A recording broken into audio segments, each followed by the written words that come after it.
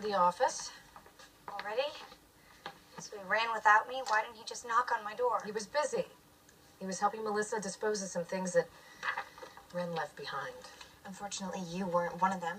How many times am I going to have to say it? Oh, girls, please. I can't arbitrate a 1 cup of coffee. Who's calling the paper to pull the announcement? It was hard enough changing my status on Facebook. I'll take care of the newspaper. What about the engagement dinner? Do I have to make that call? No, honey, of course not. Just look up the number and I'll leave a message. Where are you going? I'll eat in my bedroom. Oh, no, you won't. I just dry cleaned your bedspread.